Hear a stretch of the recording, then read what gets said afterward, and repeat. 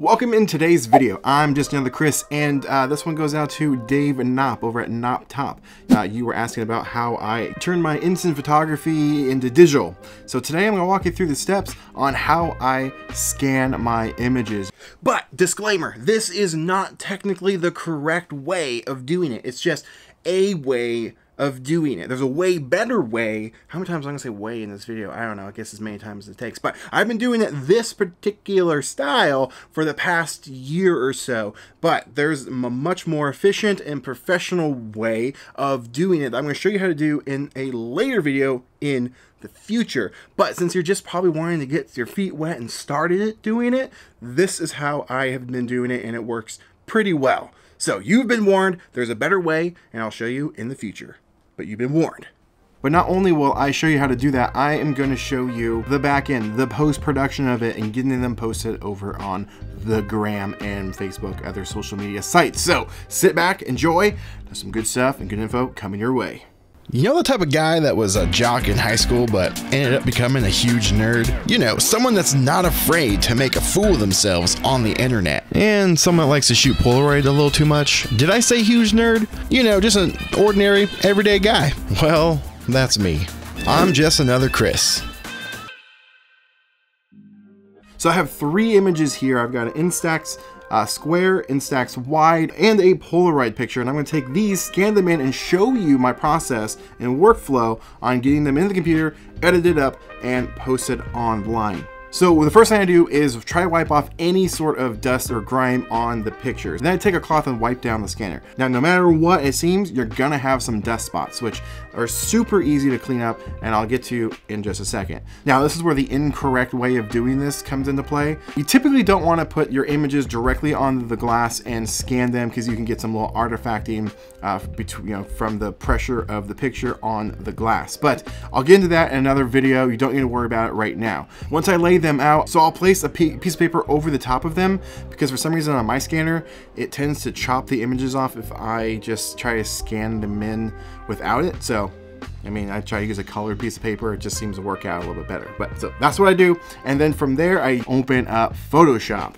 For each and every one of them, I try not to edit my pictures in any way other than just getting it to what it looks like if you're holding it in your hand, especially if you have a crappy scanner like I do. So I can only do so much. Now, once it's in there, you may notice it's crooked, it's sideways. Yeah, you gotta manually straighten these out. So what I do is I bring down my guideline and I manually straighten these out. So I find an anchor point, which is just the top of the image, and I try to eyeball it to where it's straight as possible. Then I cut the picture out. Now it's straight. So if I need to get rid of any dust or scratches, things like that I don't want to leave in the image, and I'll use the heel brush, which helps get rid of all of those issues. If you don't know what any of these terms mean or what the brushes are, don't worry about it. I'm not getting that technical in this video. If you want to know why, leave a comment below. Maybe I can make a video for you, or I can just answer your questions for you. So leave a comment if you want to know that. Now, this is where it's optional, but I tend to like to see the texture of the borders in my images. But if you're uploading to Instagram, you can't really see it, so I tend to skip over that step because the image is so small you're not going to be able to see it, especially on the white bordered pictures. If you're doing it on a black border, then you can definitely see it. Sometimes if I'm using colored borders, I can get away with it as well, but on the white borders, you kind of forget about it. So to do that, what I like to do is kind of do it backwards. I will highlight the image itself, and then I'll tweak the image and make it to where it looks like if it was in person, and then I'll right click and select inverse, and then I kind of tweak it from there, like lower the brightness maybe slightly, lower the contrast. If you want to take it into an extra step, bring it into Lightroom, and then crank up the clarity and texture, and then re-export it out. That way it works really well, but that is, you know, your preference. That's pretty much it. So it's not a lot of steps. It's just really tedious, especially if you are, you know, trying to scan in 15 or 20 images at a time. It can get really annoying.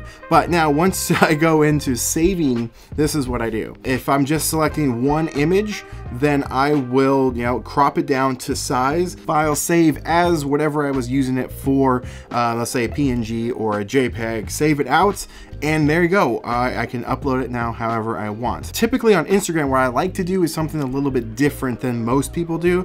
It's not an original idea. There's a lot of people that do it, but I don't see it too often. And so I like to make my Instagram a little bit different than everybody else's. I like to post 3 pictures a day. And when I do that, I try to make them similar to each image, if that makes sense, like the background. So they kind of mesh together into one set. Now, I have gone pretty advanced in the past where I've combined laying pictures, the instant film, with digital film, like I did with my Stranger Things set. I did a review of the Stranger Things one-step Polaroid camera, and what I did was I took a nice digital picture of the Polaroid camera, and then I added in the images to, you know, kind of as some fun little layout on Instagram. But typically I do the 3 bar system. I mean, it's just what I kind of call it. It's like a little bar of 3 images, and I try to make ones kind of match up to the next one. It's a little fun, it's a little bit different, but it's really up to your preference. There's a quick and dirty way of doing it, which I still love and still do it, where you blow up the image and then you blur it slightly or leave it as is. I tend to leave it as is, and then lay the picture again over the top of it to give it a little bit of fun contrast from the background, so it's not just here's a Polaroid picture. It looks pretty cool, as you can see there. But if you want to follow my Instagram, there's a link in the description as well. So this isn't like the proper way of doing things. When I was getting into instant photography, I didn't really go out and just dive in and spend hundreds and hundreds of dollars on it. I worked my way up. My first camera was this one right here. Then I worked my way up a little farther, and now I'm really into it, so I can justify buying a better scanner. But I recommend you guys doing the same thing, especially if you're just getting started. Try it out, see if you like it. Don't go in and spend hundreds of dollars on something that you may not even enjoy doing, or you just kind of like to do it casually. But the scanner I'm using is just an actual like all-in-one printer scanner. Not fancy, and in fact I have to do a lot of post-production work on making it a lot better as far as getting it back to the original appearance, such as saturation and brightness. But the reason I'm talking about this printer is I paid like 20-30 bucks for it, gosh, like 10 plus years ago, and it works, and it does the job just fine. I use a lot of the scans in this book that I am coming out with very soon, so more on that later. But as you can see here, this is an 8x10 book, and I have them laid out, like blown up, larger than the original size of them, and they're great, they're fine. So the whole moral of me showing you this is because the scanner that you have, if you have one, or printer, it's probably gonna work just fine to at least get started.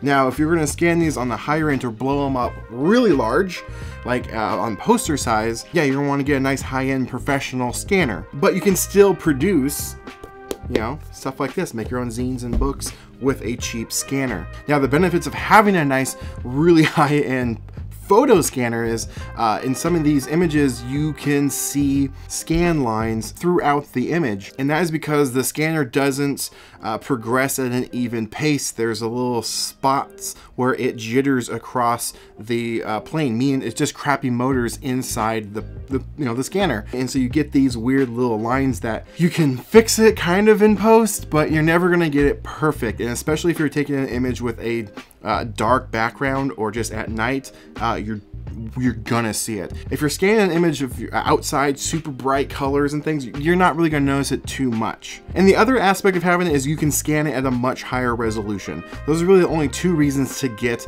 a photo scanner, like a really nice one. And if I can find a link to the model that I have, which I doubt I'll be able to do that because it's a really old scanner, I'll leave a link below for you to grab one for yourself. I won't leave any other links to other scanners because I've never used them, and I don't want to just reference stuff to you guys that I haven't tried myself, because I like to really work with some stuff before I push it onto you guys. So just so you know. So the pictures that I chose for this demonstration are actually from a project that I'm working on, 2 of them actually. These 2 right here are for a book I'm working on that hopefully will be out later this year, probably towards the end of the year, maybe in the fall. And it is a book about my town that I've grown up in. I've been working on it for the past, I don't know, 6-8 months or so. And then this one is actually from another series that I'm doing. It won't be out for years from now. Who knows when that will be. But I wanted to cover like pop culture Americana. So like comic book shops, toy shops from around the country, and maybe some fun locations that are like pop culture related. And this was a toy store that I went to in New Jersey. It was literally a hole in the wall. That is the entrance. It was weird, and it was just on the side of a building. We went in, you had to go up these crazy stairs, and there was this comic book shop. It's just really interesting. So I want to at least share a little bit about that and stuff that you guys can look forward to and maybe pick up for yourself in the future, you know, if you're into that kind of thing. Now, that is just the way I like to do it. There are many other ways, and there are some ways that I will be sharing with you some other tips and tricks for scanning your images, such as with your phone, as well as some other fun scanning quick hack tricks that I will be sharing too. So consider subscribing if you would want to know more about that. So what do you guys think? Am I doing this completely wrong? Are you doing it differently? Let me know in the comments. I would love to chat and learn from you guys as well, because that's really what this whole page is about. It's community driven. So you guys, thank you so much for watching. I've got a lot more fun videos coming your way, as well as behind the scenes of creating my documentary. That's going to be over on the community side here on YouTube, as well as Patreon. So if you want to check that out too, there's a link in the description. Thank you so much for watching, and yeah, get out there, make some art, and be sure to scan it in. I want to see it.